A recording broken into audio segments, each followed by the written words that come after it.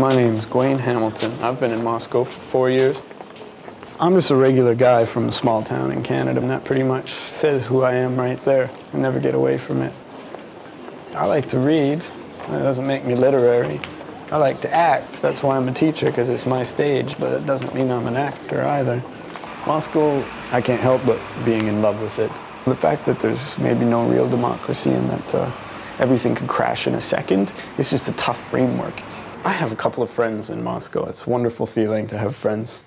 One of them is named Ben. He is from Michigan, and he works at Language Link. My other friend's Todd. Todd introduced me to Ben, and we're all roughly the same age. Todd works at Interfax. Interfax is the Russian news agency. What the guy?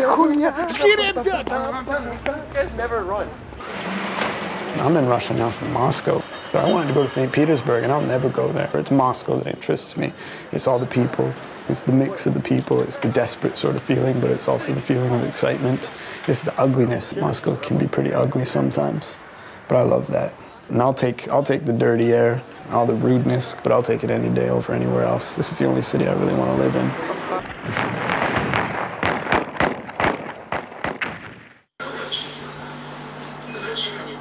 Oh my God.